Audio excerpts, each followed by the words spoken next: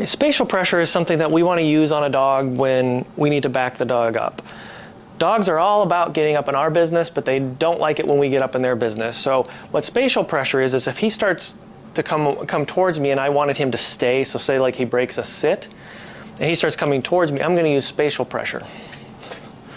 But he knows better than to get up, so. Spatial pressure, I'm walking right into him.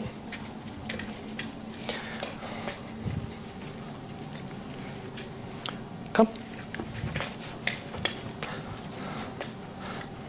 And when you do spatial pressure, you want to make sure the head comes in between the legs. If the dog is able to get its head outside the legs, the dog will try to veer out that way, and then this fails. So we want to make sure when I'm trying to apply spatial pressure, I come in straight on him.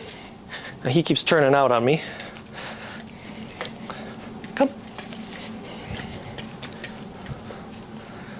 So that's the principle of spatial pressure.